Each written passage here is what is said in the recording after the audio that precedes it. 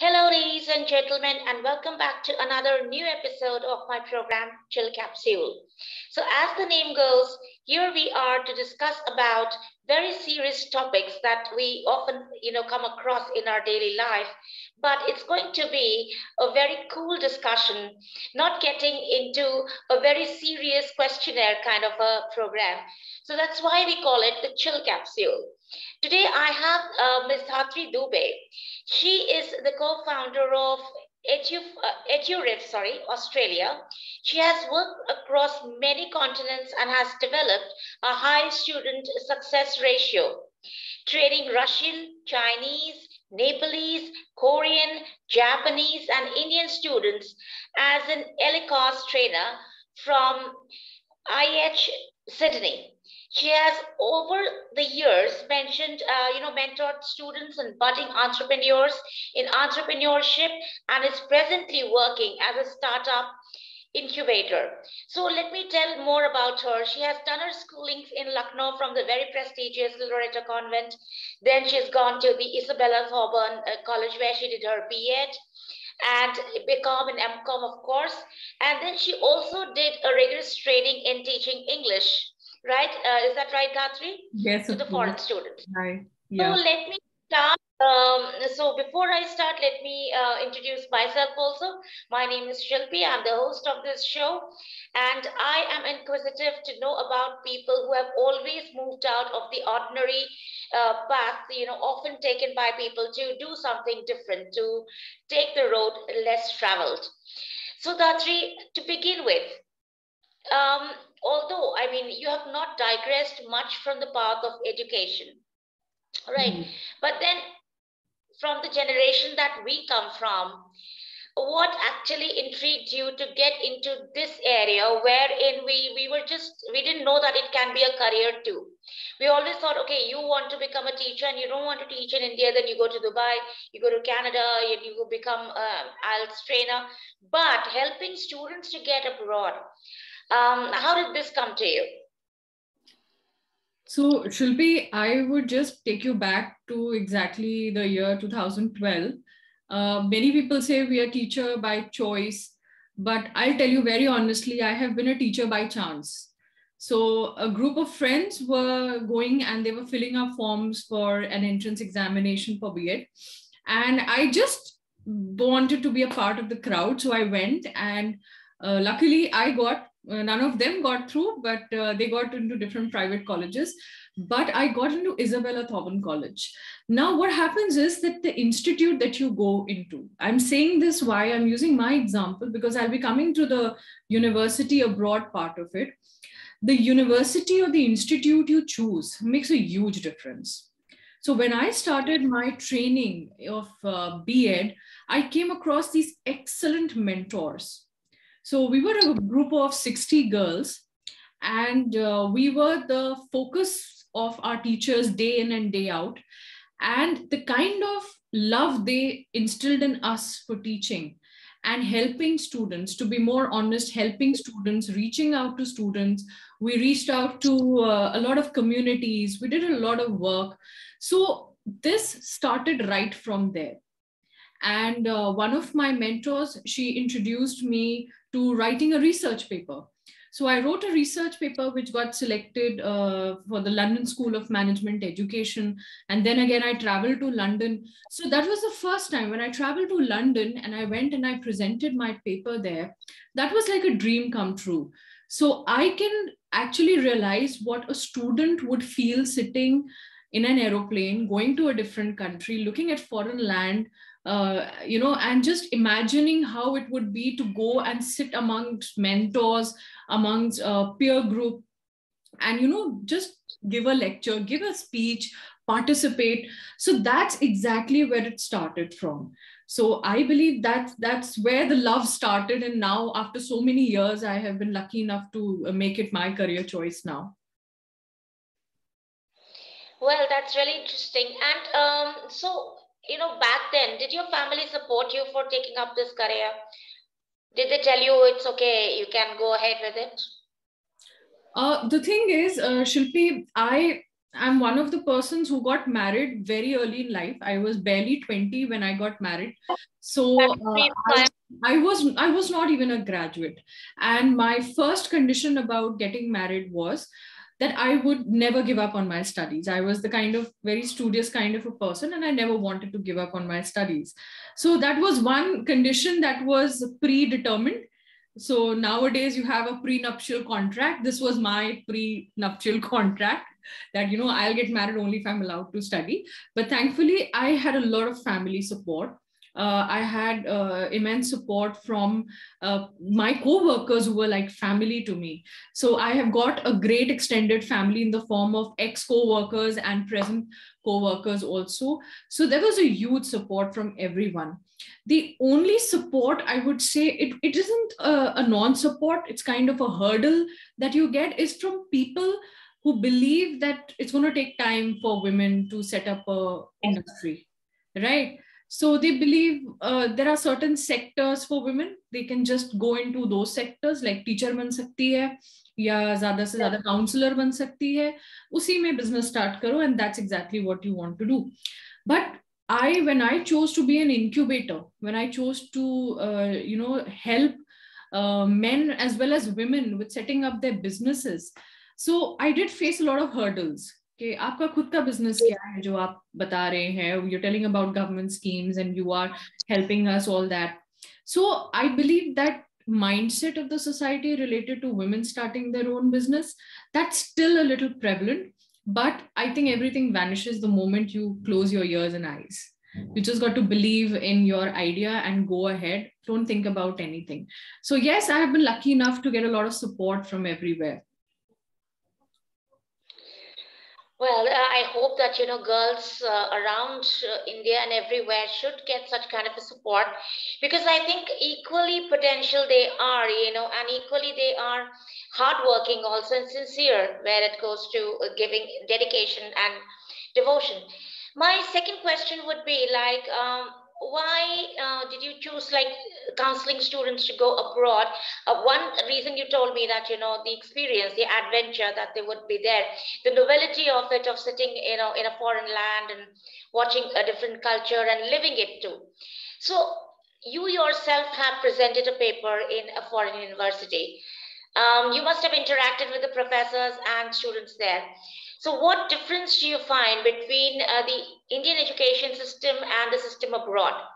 Like, I'm not like comparison, not that way, but what are the differences? Like, what are the best practices we can take from them or they can take from us? So I'll tell you about my experience. Although I went to London to present my paper, in the year 2018, I went to Sydney, Australia to do my CELTA course. So that's a very rigorous course of about 1.5 months. I did it in 1.5 months, one of the toughest courses to pass actually. So, and we were a class of just 3 students. We started off as 6 students and 3 of them dropped out because of the rigorous things that you do there. Like you prepare lesson plan at night, morning you are there, you're presenting it, and you've got students who don't know how to speak English. You've got Koreans, Japanese, Nepalese, all these people, they don't even know English, right? So sometimes we used to use sign language to tell them and communicate with them. So that was a tough part of it. One thing that I picked up from there that is very prominent was peer correction, which is still not there in India. It is not taken very well. It is not entertained very well. And even if we have just started, with peer, think, pair, share, and peer editing and stuff like that, it is still going to take a lot of time to implement, right? So there, nobody felt bad if they gave a critical remark about my teaching. There was one teacher who was telling me about the flaws in my teaching, as well as my classmates who were telling me my flaws. So you were supposed to take it in a positive way. You can't go around crying about it. Here, I believe it's more of kind of an ego hassle starts happening.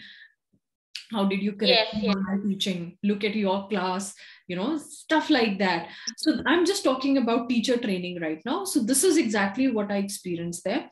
Apart from this, there was a lot of practical exposure.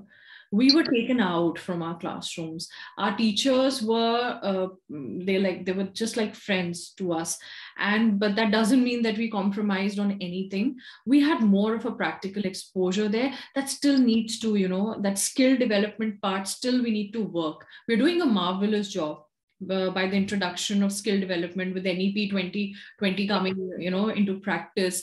But still the implementation is a long story right now. So that's the difference I felt. So now when you encourage students to go abroad, now students come with their own choices, right? They come there.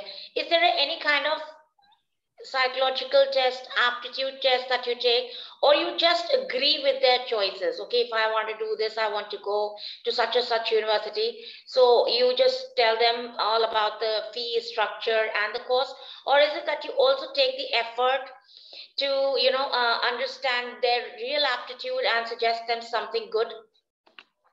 Right. So what happens is that most of the students, they come with a preconception about what country we want to go to. And sometimes they also have the university in mind. So they need to understand there are very different things with different countries. Most of us think about study abroad is just concentrated to USA, Canada, UK, Australia. Yeah. But we've got countries like Germany. We have got so many places that are going to give you so many opportunities. So I tell the students, you have to find out your interest area, right? And of course, the basic thing that the students look forward to is, most of them, I wouldn't say everybody, but most of them think about migrating to this country after completing their course. They're looking for work visas, right? So our choice is totally depending upon what they are expressing. This is the first time when I meet them, I ask them exactly, what do you want? Are you going there to study and come back and work here? Or are you going there thinking about migrating to that country? Are you looking at your future in US? Are you looking at it in Canada? So what's going on in your mind? That's the first thing I ask them, because they need to be very clear about that. Soon after that, I conduct a test with them. Now this test is going to, it tests a lot of things. Like it's not a very direct test, nothing to put a pressure on them, but definitely we do a lot of tests related to thinking skills. So that exactly tells us what the child is interested in. अगर वो management में भी जाना चाहते हैं, MBA करना चाहते हैं, they are confused about which branch to go into, right? MBA, prima facie, you have around 25 specializations in MBA. Not in India, I'm talking about these abroad universities. So they have a wide platter to choose from. And the more choices you have, the more confused you get. So this test that I take with them helps them, not me, but them, to realize that, this is the specialization that we want to do, or we want to go ahead with that. So we do a thorough analysis of what their mindset is. Then, of course, we tell them options based upon how much money they are ready to spend, because there are some countries which have a pretty high living cost. So like somebody comes to me and says, we want to study in Australia, but we do not want to spend too much on the living cost. So different cities have different living costs, right? So Sydney is costlier as compared to Melbourne and Brisbane. So we tell them, fine, we are going to give you Australia, but then again, if you want to compromise on your living cost, then you can go to a university in Melbourne or a university in Brisbane. And then we also share with them options wherein they can go and do part-time work, right? So we give them options like Germany and England, these places, they provide with work visas. So UK recently has introduced that you can do an extended 2-year work visa to students. So if there are students who are looking for job opportunities there, if they're looking for part-time work, Germany allows you 180 days of part-time work as a student. So these are the options we tell them, the options that nobody tells them in one go, right? So that's exactly what the difference is and how we go about doing this process. Because you are dealing with the foreign universities and you are actually dealing with the education system as per se, is there anything you would like to reflect upon the Indian education system, which you find really good, and you feel that is not there in the foreign university, or it's not to that level? Anything, the merits of our education system.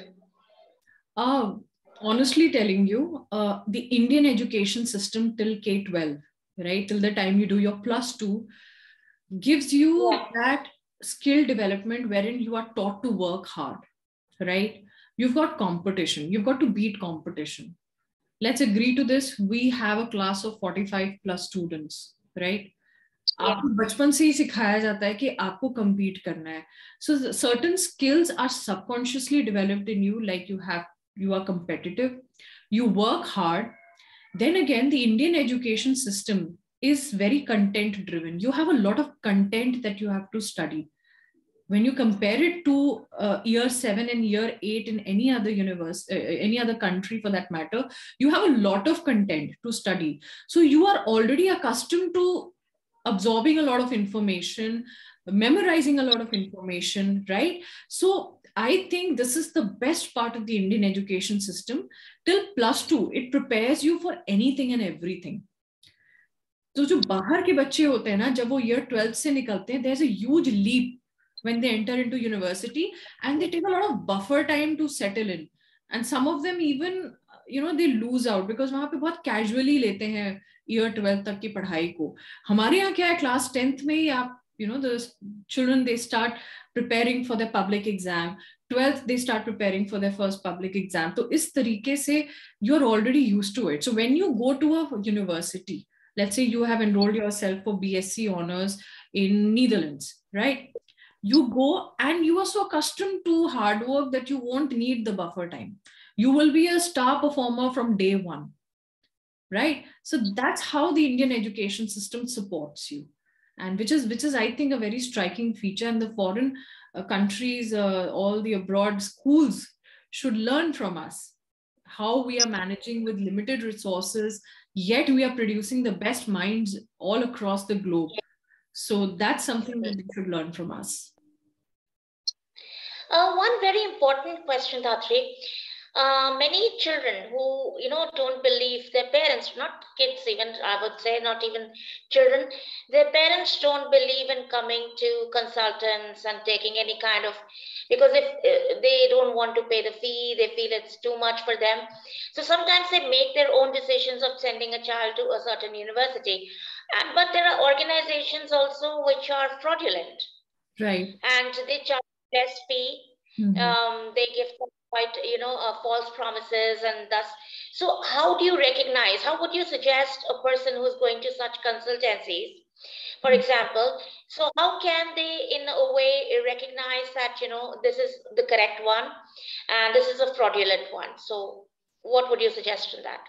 I would say, and I always tell this to my students also, that whichever university you want to go to, first you have to check the ranking of the university, right? There is an international ranking standard known as the QS World Survey. They provide you with the ranking of the university, and the ranking system abroad is very transparent. They take into account all the fields of the school. They take into account the results. They take into account, the pay packages. They also take into account the curriculum. Taking into account everything, they provide the ranking of the university. So first step is check the ranking of your college, right? Even if you're not going to a consultant, let's say you don't want to go to a consultant, there are official websites of the universities. There is enough. See, nowadays you have enough content on Google. Anybody who has a research bent of mind, that's why I am not very famous with most of my other consultants and consulting companies, because I kind of, I talk in favor of the students, right?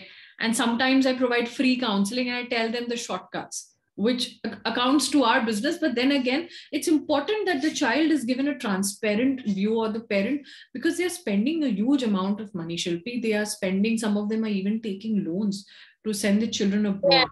Right. So you can't afford to play you can't afford to gamble that kind of a finance or a fund. So what I tell them is you need to check out the university's official websites. There are support options there. There are support groups there. Do a lot of research. If you can't do research, come to us. Come to the consultants. But when you are consulting somebody, do make sure that if they are suggesting a university to you, that university has a ranking, number one. Number two, you must check out the alumni, वहां के लोग जो निकले हैं उनका placement कैसा रहा है, पे पैकेज कैसा रहा है, which companies come for campus selection, right?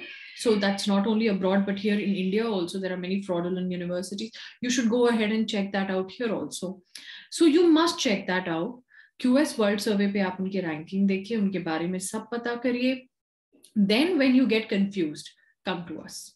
When you want to look at scholarship options, come to us. We will provide you with n number of scholarship options.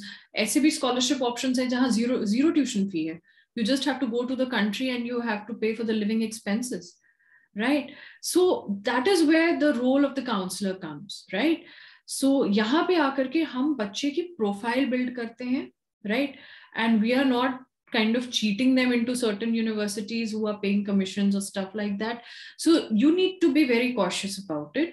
You as a student or as a parent must double check and cross check any information that your consultant is providing you. Do not blindly believe, and obviously check for accreditation, check for what all certifications are there and what all licenses there with the university.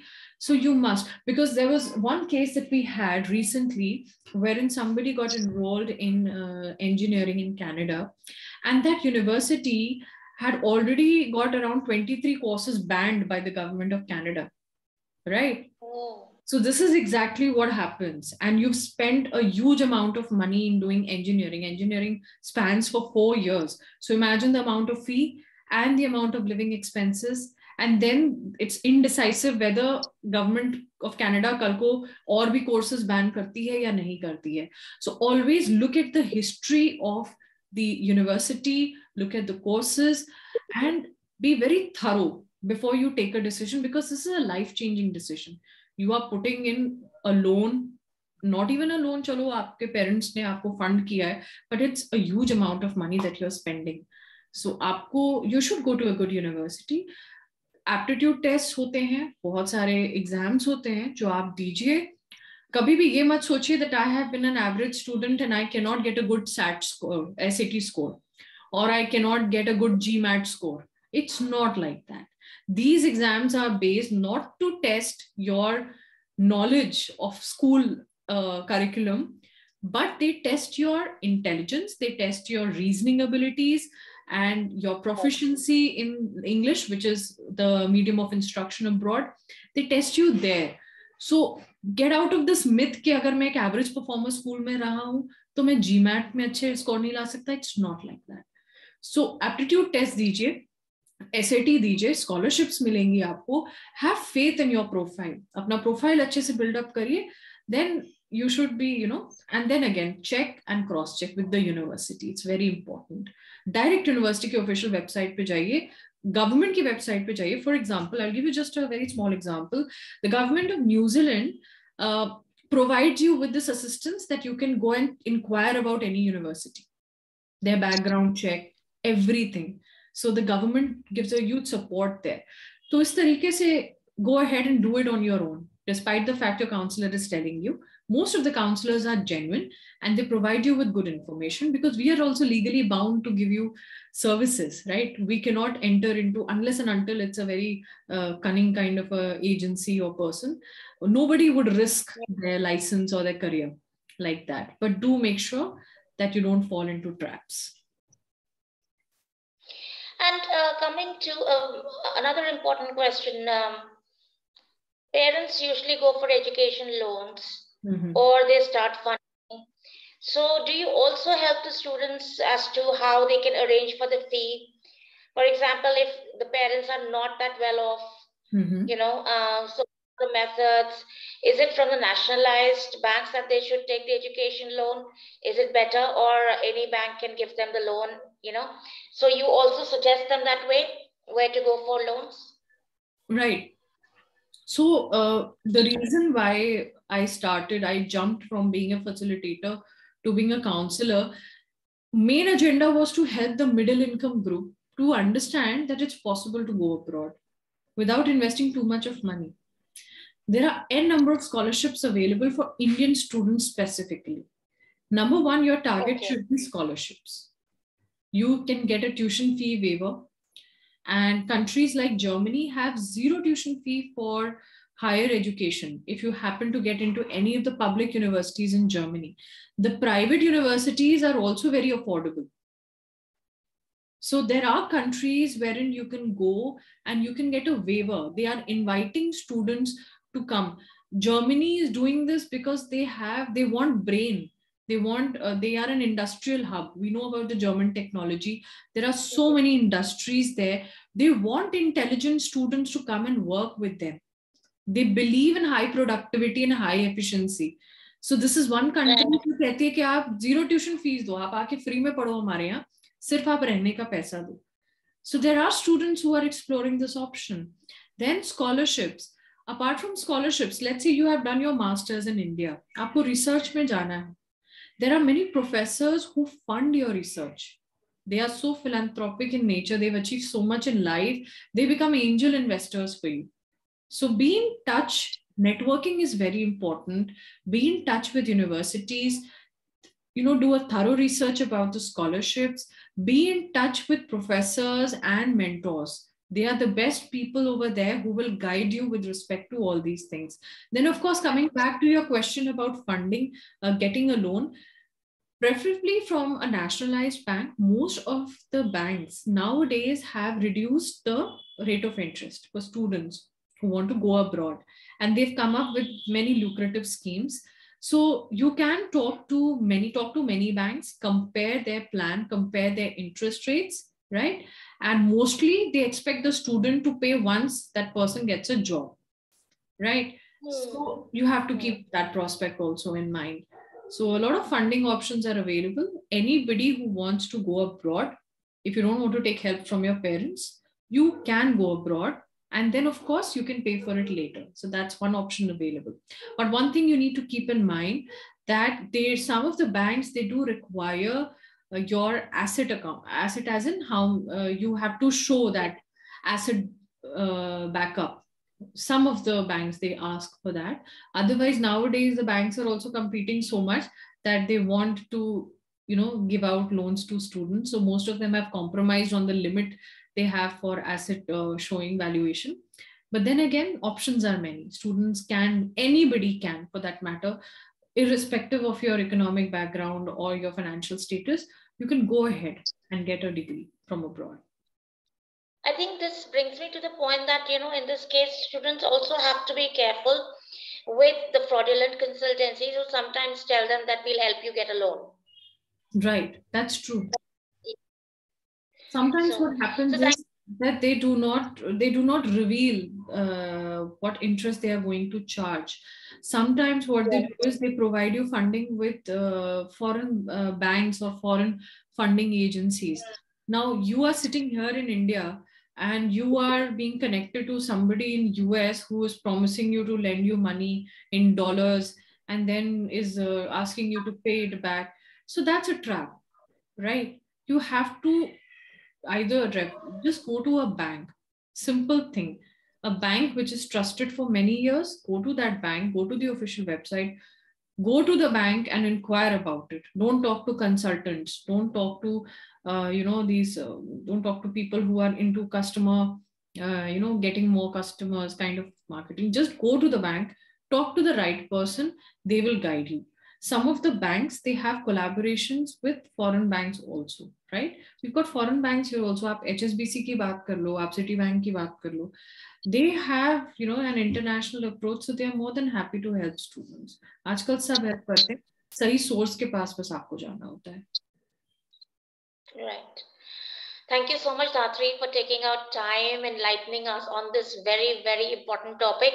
Usually people don't talk about it. They feel that so much is available on the internet and so much, they know from the Google, they can search and find.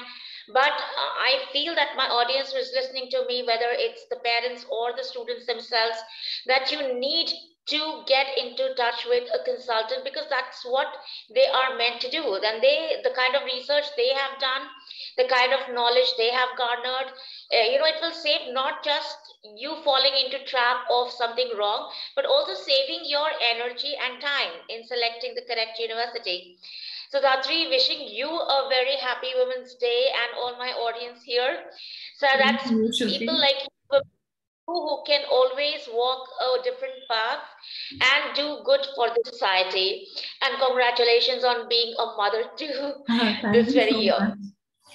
Thank you so much, Shilpi. That is one thing that has been the highlight of the previous year. My company and my Yes, son both came into this world in the month of August. So for all those people who believe कि माँ बनने के बाद आप कुछ कर नहीं सकते, business नहीं कर सकते, an eye opener. Trust me, अपने delivery के 15 दिन बाद I started with my work, and it is possible. It is possible, and you don't need an entire army of maids. No, a woman, yeah, when she becomes a mother, is an army in herself. You are your army, self. no matter what conditions you are in. And even for those who are not moms, let me tell you, you carry an entire army in you, no matter what field you want to get into. So everything I is. think the passion and the sincerity and the feeling that that we have to prove ourselves, because that is how, because the once you do not prove yourself, a man can be forgiven because of the circumstances, but a woman would be, see, we told you before, हमने तो कहा ही था कि नहीं होगा, type of, It's I very think that hard. It's still hard to fight patriarchy. We have to accept patriarchy exists, and you have to. So we have lots of people talking about feminism, and they talk in a very very aggressive way about feminism. Feminism is not proving a man wrong or a man yeah, down. Feminism is celebrating womanhood or celebrating girlhood. So I exactly. think feminism should be celebrated. It is something to be very happy about rather than go ahead and fight. We can't Yeah, fight, yeah, you can't compare apples with oranges. God created us different. A man is exactly. different, a woman is different. Philosophy, Right, I right. believe in philosophy that we are different creatures. We have our own psychological makeup and physical, makeup. So, in that way, we need to actually feel proud of who we are rather than imitating the other gender. Absolutely. You know, motherhood, celebrating what we do, and yes, of course, if we are fragile or we are a little feminine, kind of people, um, But that's the what do you call beauty. it? I don't mind calling myself a dainty darling, because there are certain things that men are supposed to do in society. There are certain things that God has created, and that's how nature has created them. So, we should accept it and live harmoniously and take the society forward. So, thank you once Absolutely. again. You were the best person to celebrate this Women's Day with me. Thank you so So, much. let's see. My pleasure. Future again onto my platform to know more about your motherhood experience. Oh, it's completely it was tough because I had a premature delivery, and I was one person who has taken her time to enter into motherhood. So I have taken good 11, 12 years to set up my career, and I got a lot of advice and this and that, which my husband did not. Let me tell you that. So all the advice, all the gyan in the entire world was directed towards me, because I was supposed to be the flag bearer of having a child. So what I did was, few years I was under stress. Then I decided, close your ears, close your eyes. I will be a mom when I am capable financially, physically, mentally. So that's how Mentally. my son came into this world after a long, long time.